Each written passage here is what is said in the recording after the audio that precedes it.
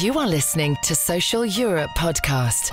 We discuss cutting-edge thinking on politics, economy, and employment and labour with some of the most thought-provoking people around, including Nobel Prize winners and other internationally acclaimed experts. So welcome and enjoy the conversation. This episode of Social Europe podcast is brought to you by the Zaid Business School, University of Oxford. Maximize your effectiveness in the changing global business environment with the postgraduate Oxford Diploma in Global Business. Taught in 4 short modules over a year, the program is designed to accelerate your career and increase your impact while minimizing the disruption to your work and family life. Learn alongside senior executives from around the world and develop a lifelong network. Visit the Oxford Diploma in Global Business website to find out more. So, Kimberly Clausing, thank you very much indeed for taking the time to talk to me about the topic of your most recent book, Open, and you make the case for open countries and open economies. And, to get us into the subject area, you rightly argue that globalization has come under pressure from critics on the right and as well as from the left of the political spectrum. What would you summarize as their main points of criticism, and why do you think these points are wrong? Yes, so thank you so much for having me. It's great to talk to you about these topics.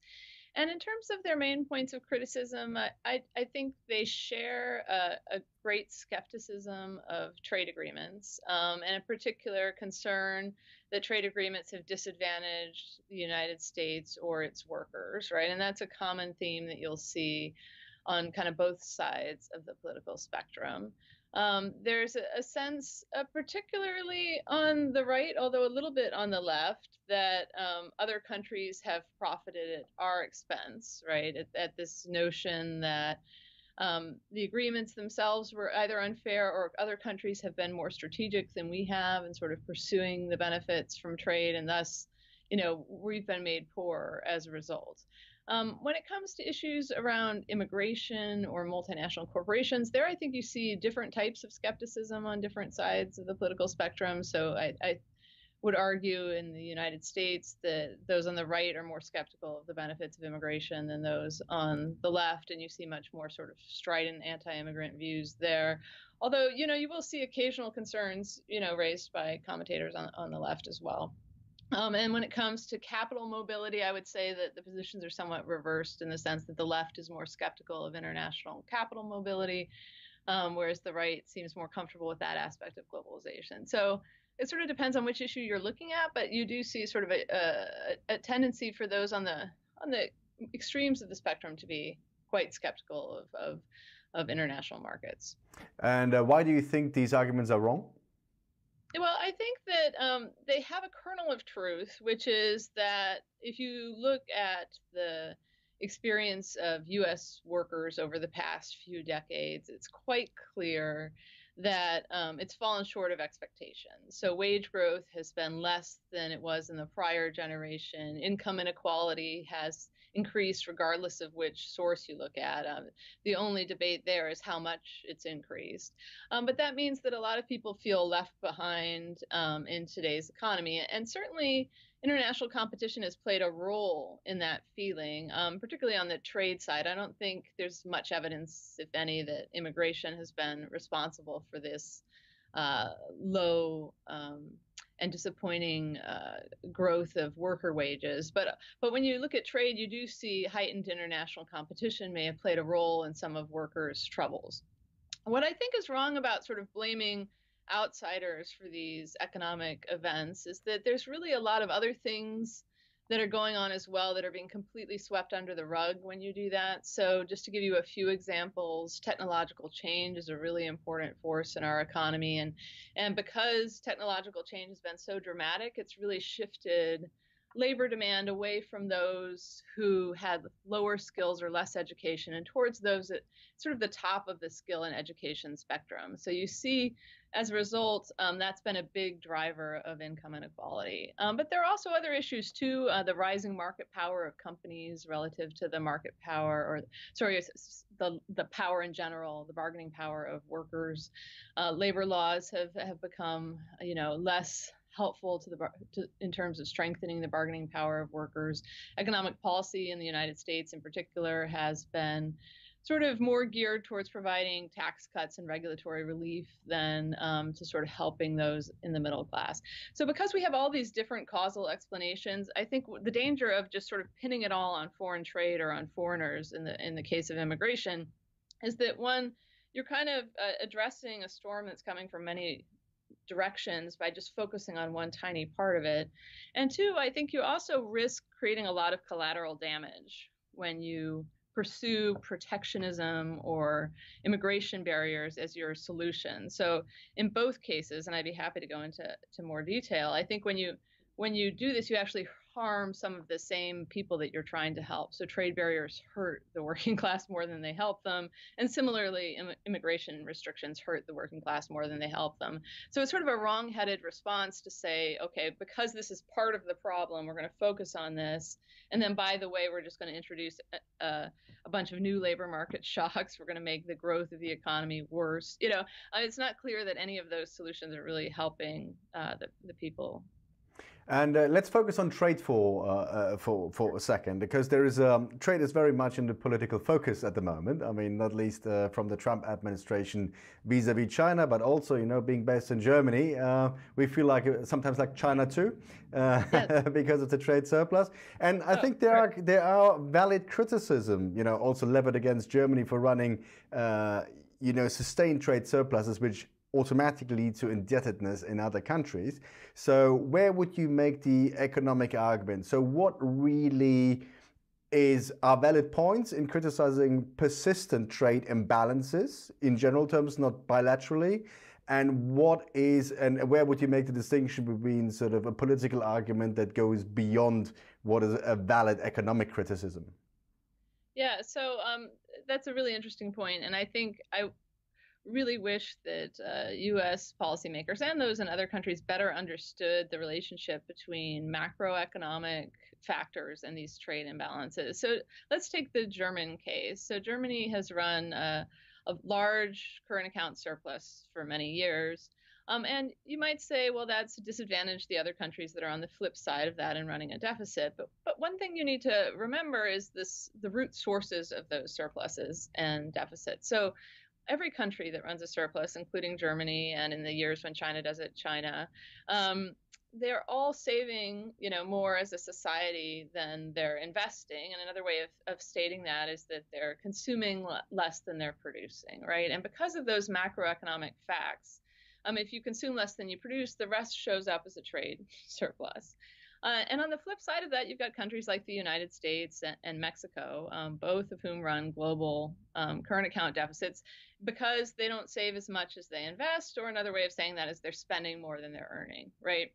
So if you really want to get to the root causes of those deficits and surpluses, you have to address these big macroeconomic things. Why do some countries save more than others? And why do some countries spend more than others?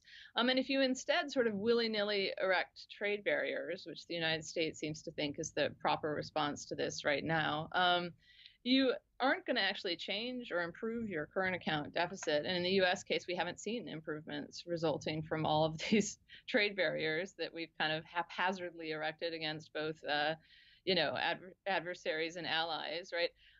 But you haven't seen any improvement in the current account deficit, and that's because there hasn't been any improvement in our macroeconomic tendency to spend more than we earn. So if you look at the government budget side of this, in the United States, the government budget deficit is in excess of $1 trillion. If you compare that to the German near obsession with budget balance and fiscal propriety, right? That itself can explain a large amount of the differences in the current account balances. Countries that are very proper with respect to managing their budget and don't let things go into deficit are going to see a much bigger current account surplus or a smaller deficit than those that are spending, right? And there's a private sector analog to this too, right? Individuals' decisions about how much to save for their retirement, and companies' decisions about how much money to set aside, those will also contribute to this story. So unless you can change one of those fundamental dynamics, in the U.S. case, unless you can get households to save more, or companies to save more, or the government to stop running huge deficits, you're going to automatically have a trade deficit no matter what trade policies you put up. And countries like Germany, unless they can get people to spend more, either in the household sector or the government sector relative to what they're producing, Germany's going to run a surplus. And that's just kind of a fact that it would be nice if the political sphere could understand those facts so that they could focus on the root causes of those imbalances rather than assuming it's some sort of chess game where you've been outwitted by the countries that have the surpluses in trade policy, because that's not what's going on. Yeah, I mean, in Germany, the political debate is going in that direction because we at the same time have a net depreciating public capital stock, right? So Yes. it's clearly the lack of public investment that is to blame, and that black zero and the debt brake and all these economically quite nonsensical fiscal instruments. They're under more sustained attack now. So, but at the same time, obviously, there's a key difference to the United States, and that was, I think, one of the valid criticisms. The US obviously has its own currency; it can just print to pay for that deficit, whereas in the eurozone, if there is even a bilateral trade deficit, it is in a currency that you don't control. Yeah, the Eurozone raises its own vexing macroeconomic problems. And I am just teaching a class this semester where we've talked about some of the downsides of that, because you're basically taking economies that aren't in sync and you're requiring them to use the same currency. And so you'll have situations where some countries will have unemployment in excess of 20% for 5 years in a row. And that's happened in I believe, in both Spain and Greece. And in the Spanish situation, before that happened, there wasn't even that large of a debt burden before they got hit with this shock. And then you'll have other countries like Germany that, may wish that monetary policy was actually tighter rather than looser, right? So you by adopting the euro, it comes with a lot of microeconomic and symbolic benefits, but it comes with a big macro downside, which is that it's not clear that Europe is, an optimal area to share one currency, I think. Yeah, I mean, obviously the theory is quite tricky of optimal currency areas. I mean, in the UK, where I used to live, I mean, the conditions in deindustrialized Northern England are also very different from London. So, in the UK case, though, is that people are all speak English, can move easily across the parts of the UK, and there's a federal UK government that, spreads a fair amount of fiscal, transfers across different parts of the UK, whereas the EU budget is really tiny compared to the European economy. And labor mobility, while it's positive, it's much less across European countries than it is within European countries. So both of those are considerations that, might make one think twice about the Euro project a little bit. The offsetting factors are not as strong as they are in other countries. But at the same time, I think one of the elements you have to bear in mind when you're looking at sort of trade surpluses and the offsetting, the flip side, the capital account, is that if you run this persistently year after year after year, you would expect your foreign assets to actually increase to a similar tune. Whereas not very many people look at this in Germany, but it doesn't seem to be the case in Germany that the foreign asset position doesn't increase as quickly as the outflowing capital would suggest. Yeah. So that suggests that either there's something wrong with the accounting and the statistics, or a lot of this investment that money flows outside is being sunk in bad investments. Yeah, there's a similar puzzle in the United States where for a period of many years we've been running current account deficits without the net international investment position deteriorating as much as you would think. And some of this is exchange rate fluctuations, because in years where the dollar is stronger, then it deteriorates more, ironically, and then in years when the dollar is weak, it deteriorates less. So some of that can be explained by changes in the exchange rate, but also there's this question of how that money is invested. So if U.S. Earnings abroad are earning more than foreign earnings in the United States are, that will prevent our net international investment position from deteriorating as fast as you would think. And that's been the general pattern.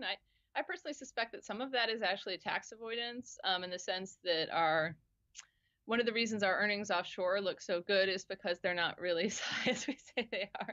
But we prefer, companies might prefer to have the money booked offshore in a low tax rate country than have it booked in the United States. So that that can influence the international accounting quite a bit too, tax incentives. Yeah, we come to multinational companies in a minute, because that's obviously one of the big focal points in terms of questioning the fairness of globalization. But in the meantime, let's have a quick chat about migration and the migration issue. And obviously, that's also a very high, politically highly charged discussion in Europe. I mean, it just had the UK elections, and I moved back to Germany because of Brexit, and so.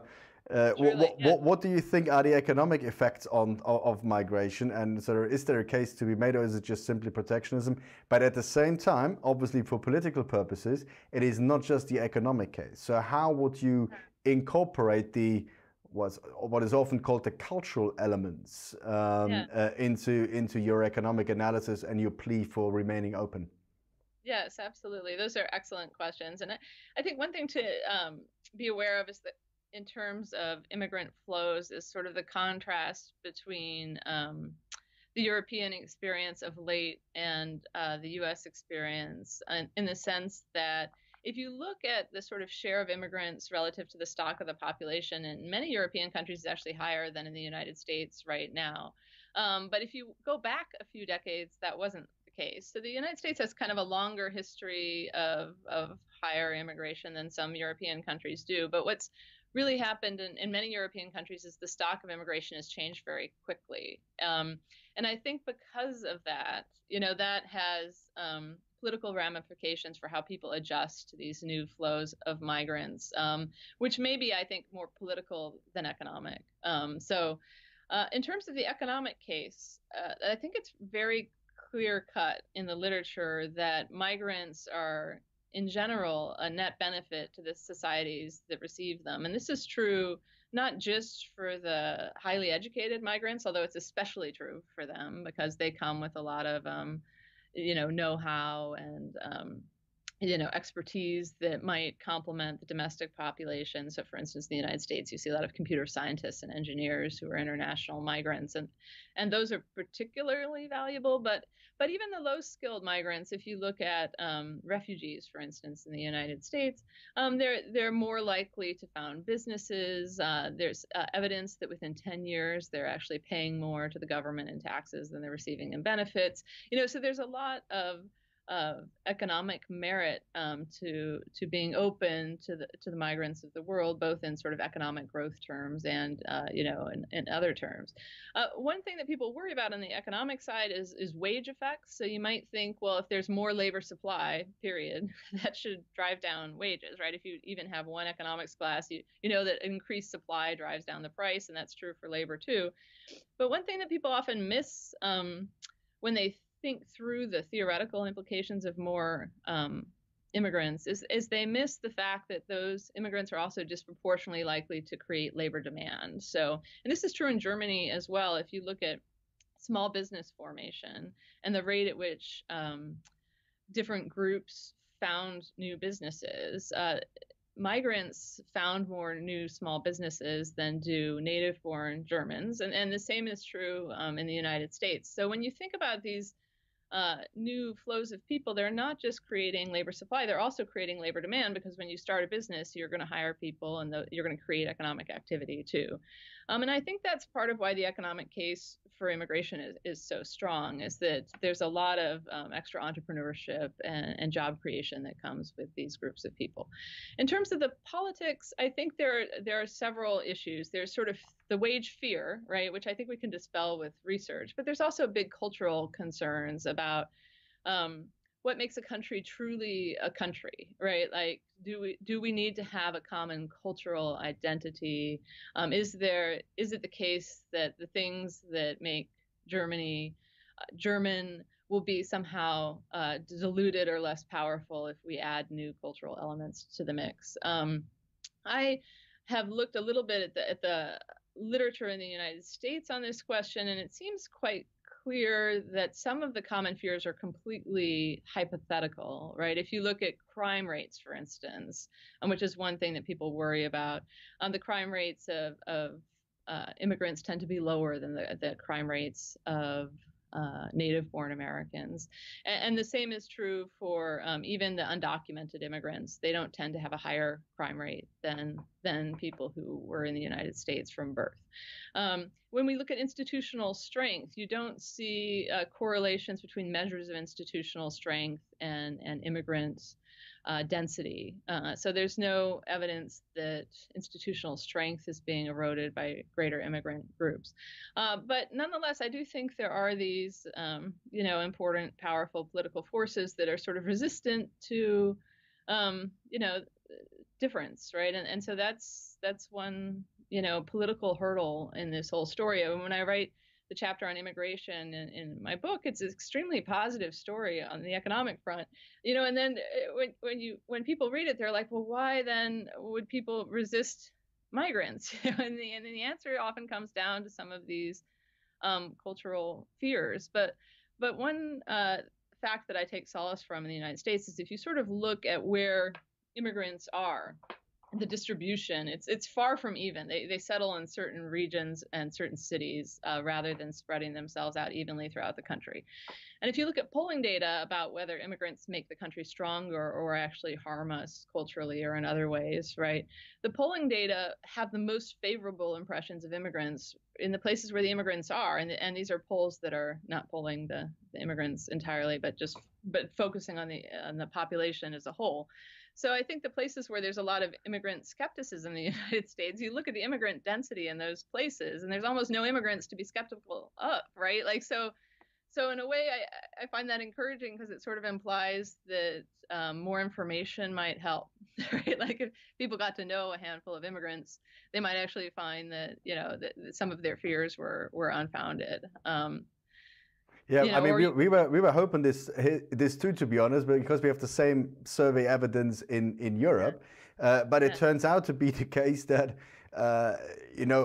for most interpretations, these areas where there are very few immigrants, and I have this quite negative view, they have it because they definitely don't want to change it in a way like this. So they look at these multicultural cities, they look at places like Berlin and other places and said, yeah, good, it's good if you want to be like this, but we really don't want to be like this. So it is, unfortunately, I think the evidence here now points is not just the lack of personal experience, which was also the hope here, but is literally the rejection of that very concept of these multicultural places.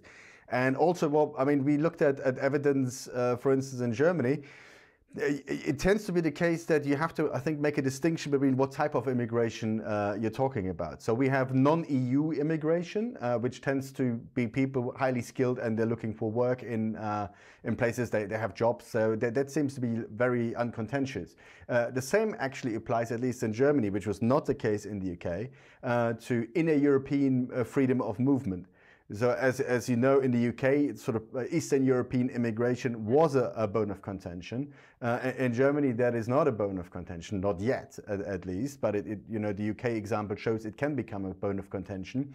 But in Germany, for instance, the evidence was it was about refugees and asylum seekers, and the research seems to suggest, looking at experiences of previous intakes of asylum seekers, especially in the mid-90s when Yugoslavia collapsed, was that they're in general much harder to integrate into the labor market. I think from the top of my head, the research suggests that after 5 years, about 50% are integrated in the labor market, which also suggests the other half is very, very difficult to integrate in any sort of labor market. So it seems to suggest that you have to have different, more specific solutions to specific types of immigration than just talking about immigrants in general.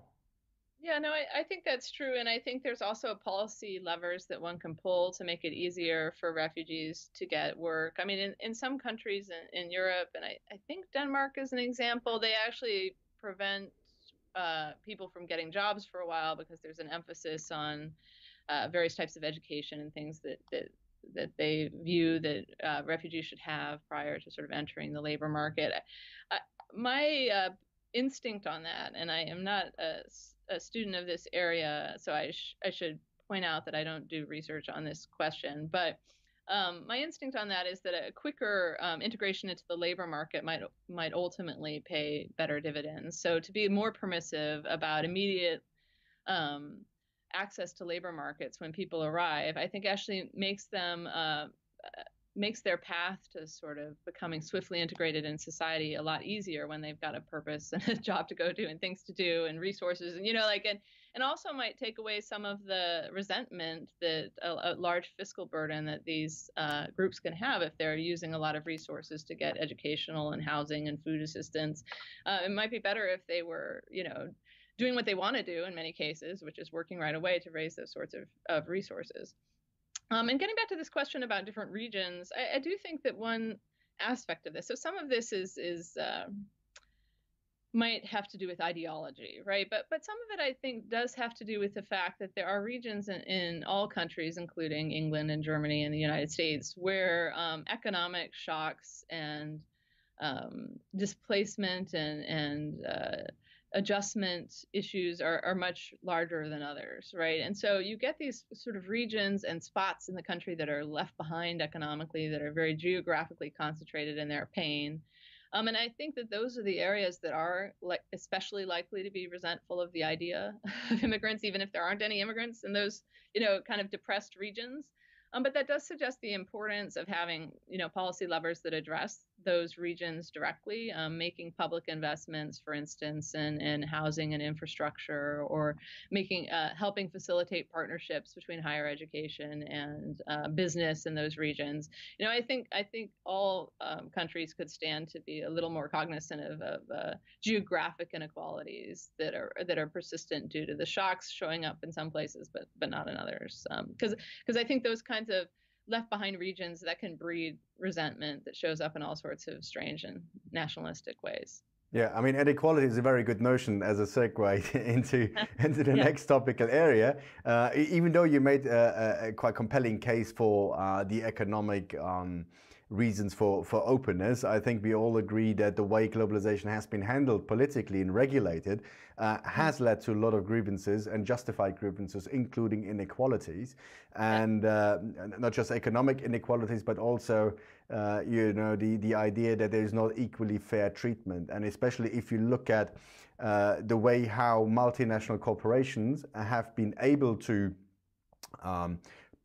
play regulatory arbitrage and have been able to reap the benefits of a lack of collective action on the global level, whereas locally confined subjects such as the local taxpayers have been burdened with more and more of the revenue side of public finances. You can see where a lot of these grievances come from, and one of the research area I know is exactly the taxation of multinational corporations. And interestingly, we did a podcast a few months ago with a German expert on taxation. There are interesting things underway about effective minimum taxation and these sort of things. So how would you say should policymakers treat multinational corporations differently to make it clear to the population that it's not them who suffer the negative consequences of globalization, but the benefits as well as the downsides are equally shared? Yeah, that is a wonderful question, and I guess if you had to just make one punchline actually from this entire book, it would be that tax policy is a really effective lever for dealing with almost every problem identified in the book, and a far more effective lever than protectionism or barriers. So let me talk about what I mean by that. I think tax policy has a role to play here, both in helping the wage growth of those at the bottom that has been too slow. So for instance, you can expand the earned income tax credit is what we have in the United States, which basically creates a negative tax rate for low income workers. You can expand negative tax rates for those at the bottom to try to make sure that the bottom half of the population is seeing the prosperity that's shared in the economy. But another thing that we need to be really cognizant of, and it's definitely a global issue, is the issue of taxing capital, right?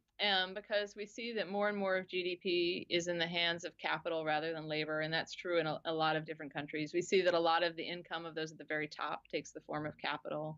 And when I say taxing capital, I'm not just talking about personal income like dividends and capital gains, which have in many countries seen big tax cuts, but also the income before it even reaches people when it's in the company form, right? So if we take multinational companies, which is now getting to your question, that's kind of our first take at taxing a lot of global capital, right? As it starts off in these companies, it's earned currently. It would be ideal if that income were taxed, and particularly when we recognize that a lot of the corporate tax base is really falling not on the normal return to capital, but on some excess return to capital or excess profits. And if we think about taxing those forms of capital, it's particularly efficient relative to the normal return to capital. So if there's a company like Alphabet, which is Google, or Apple, or you could take your favorites, and we see that year after year they're earning more profit than we consider really the normal return to capital. But we're also sort of facilitating them avoiding tax on that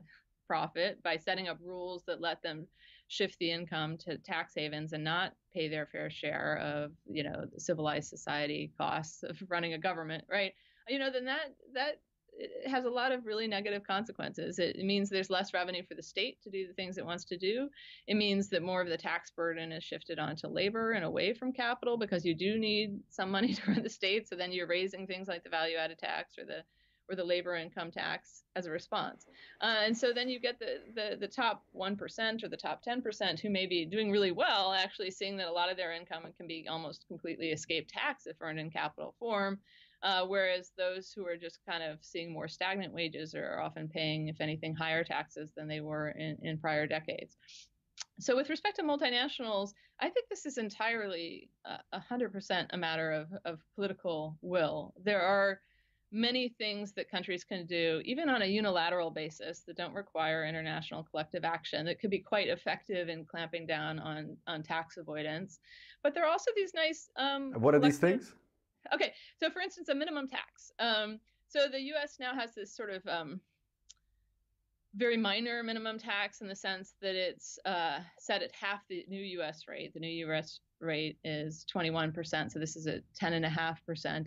And it's a global minimum tax so that companies can basically take their global income, average the sort of extra payments to countries like Germany against the zero payments to countries like Bermuda, and then sort of calculate what would be due to the U.S. government on top of that.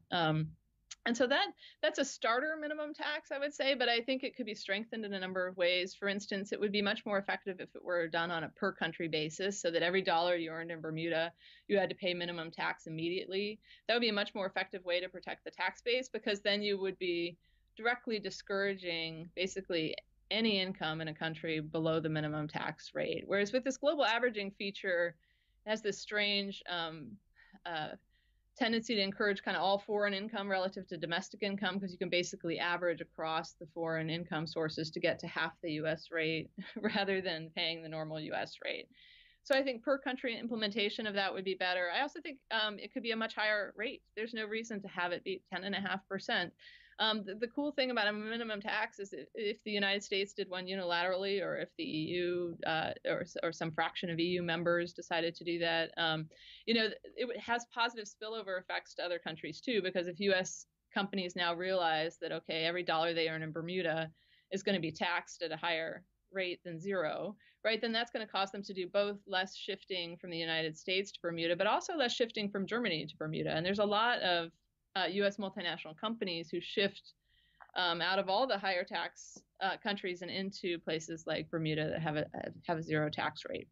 And it's not just U.S. multinationals. Foreign multinationals do this too. I think U.S. multinationals get in the news more because they're often kind of household names in some sectors that people pay a lot of attention to. But I'm quite confident that this isn't an entirely U.S. problem. That any company that's very large and profitable is kind of doing what they can to minimize their global tax burdens. And so if France has a minimum tax, that would also have spillover effects that helps the U.S., right? Because now French multinationals won't be able to have such an easy time shifting income out of the United States to island jurisdictions.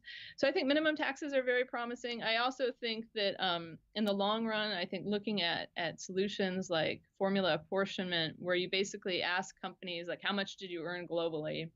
And then you assign some fraction of that profit to the different tax bases based on a simple formula of where their customers were destined and where their employees are, right? That would take a lot of the mystery out of calculating international tax burdens. That approach does require more international cooperation, or you can end up with double taxation or double non-taxation. But the EU has suggested something similar for within the EU for a common consolidated corporate tax base, which is formula-based system. And if you extended that beyond the EU, for instance, even if the EU did it themselves, just didn't include anybody else in this international cooperation, it was like, okay, we're going to tax based on a formula, and it's going to be half destination of sales and half employment, let's say, and we'll split the employment half between employees and payroll. If they do that, then suddenly actually the United States and many other countries would have an incentive to join that same system, one for administrative ease, but more importantly, the EU would look to US companies like a giant Bermuda, in the sense that if they start shifting money anywhere into the EU, right, it won't change the EU tax liability because that's just based on the formula, but it would reduce the US tax liability or the Japanese tax liability or what have you, right? So other countries' tax bases would start to erode relative to the adopting countries. And so that could actually really lead to a dynamic to kind of get everybody to adopt a formulary system. That may sound a little fantastical, but the OECD right now is considering several proposals for digital taxation that have formulary elements. I do think that there is some risk here that if you do sort of a hybrid system, which has some formula elements and some of the old system elements, you just end up with Byzantine, absolutely mind-numbing complexity. And this is already an area that's really complicated. So if the formulary solution is adopted, I think it should be simple and it should replace the prior system rather than be an add-on. But in the meantime, while we're waiting for that sort of more systematic reform, I think in the meantime, minimum taxes could do a lot of good to sort of give some breathing room while we're working on this international cooperation. Yeah, I mean, and that's the idea that I gather here from Berlin, is that minimum taxation is a good starting point, and we'll try to do something on the OECD level, which would be the preferred arena.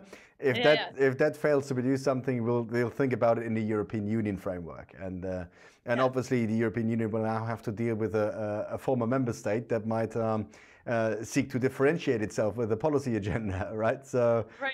We'll have to see. I have to deal with the fact that they're home to a few of the marquee havens here, right? Like, so both the Netherlands and Luxembourg have a lot of haven characteristics, and so if this is done on a sort of unanimity basis, it's going to be very difficult. Yeah, and Ireland as well, obviously. So in Ireland. Sorry, yeah, I knew there was a third. If somehow it slipped my mind for a second. Was it the double Irish-Dutch sandwich or whatever it's called? Yeah, that was one of the fun techniques of the past. I believe they've shut that particular one down, but it sort of reared its head in a slightly different form. And that's one issue with some of these tax arrangements, is that it can feel like, the accountants and lawyers are always one step ahead of the governments if you just try to do it piecemeal. So the advantages of a minimum tax or eventually formulary, both of those are much less piecemeal solutions, as opposed to just finding little things and trying to stop one hole in the dam and then patch another one. It's difficult. It's just a blanket solution. There's very little you can get around it.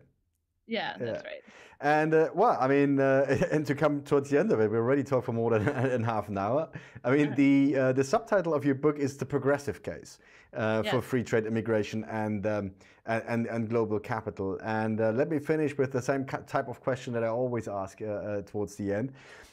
If you think about the topics that we've just talked about economically, but also politically, and if you were a policymaker and your idea is we need to stop populism, gaining even more ground than it already has, and we try to convince the people that, staying open and being open-minded about globalization is the way forward, what would your top 3 priorities be as a policymaker? So where would you start? What would be number 1, 2, and 3?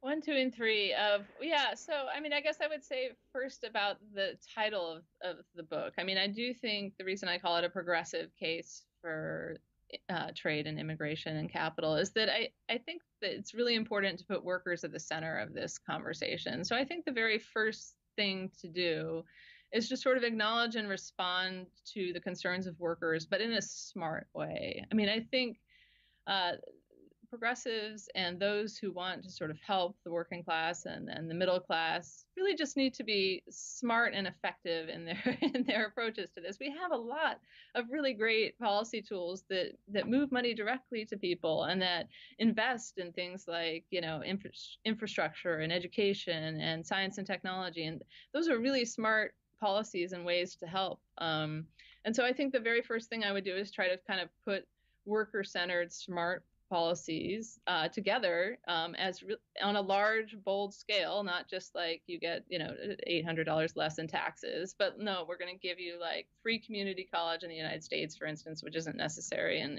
Germany, but we're going to invest a lot in infrastructure and R&D, and we're going to make sure that your tax subsidies actually go up in a really substantial way if you're in the bottom half of the income distribution. So I think that can forestall some populism basically by making the working class, I think, more successful.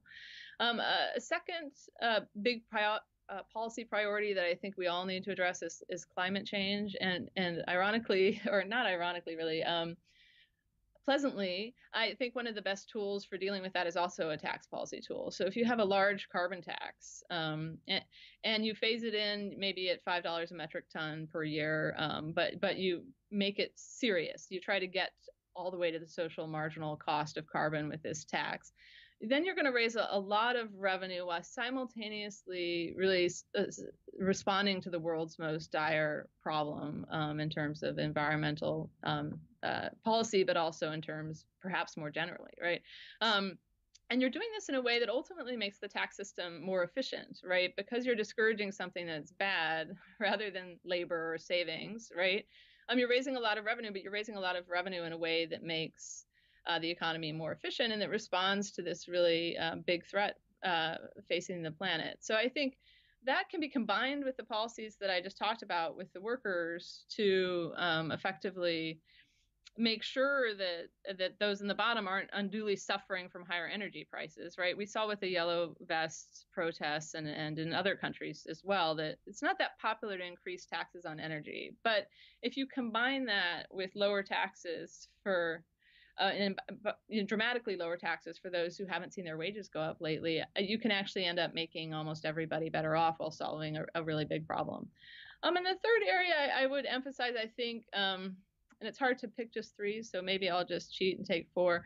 But both immigration reform and multinational tax reform, I think, are important. Multinational tax reform and capital reform more generally, capital tax reform more generally, such that we can share the burden of all of these public investments we want to make a little more evenly. And we've already talked about that one.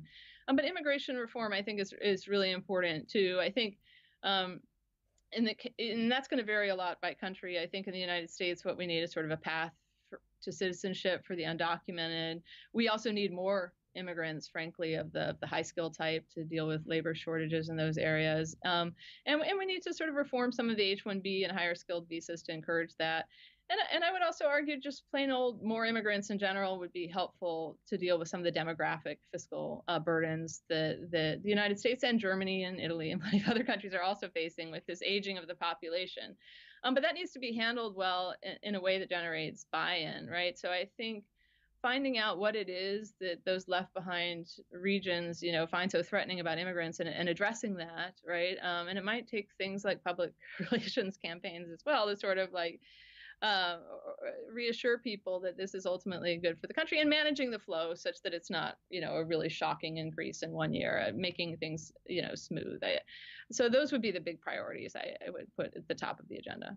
Great. Kimberly Clausing, thank you very much indeed again for taking the time. I'm afraid that's all we have time for today. But look, I mean, that's going to be an issue, or these issues are going to be on the agenda for quite some time. So we might have the opportunity to revisit at a later stage. Thank you very much. Yeah, thank you for having me. It's a great pleasure. Thank you very much for listening. We hope you enjoyed it. Make sure you don't miss future episodes by subscribing to Social Europe Podcast. You can also read our articles on www.socialeurope.eu and follow us on Facebook and on Twitter @Social Europe. Until next time.